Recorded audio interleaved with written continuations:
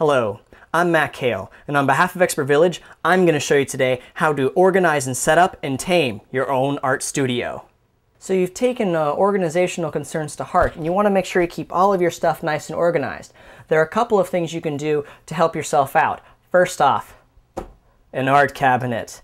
These are great. You can get these very cheap at certain Scandinavian arts dealers.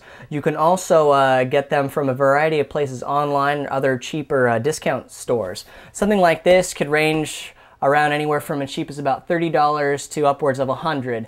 Definitely don't spend a lot of money on an art cabinet. It hasn't meant to be very, very fancy. Basically, it's a big wooden box with perhaps a shelf or two inside.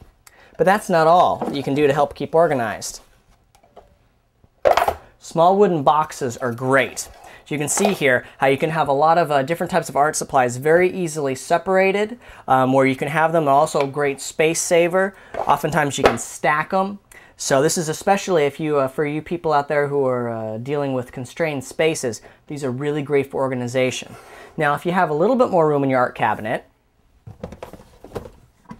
you can also look at getting big plastic tubs.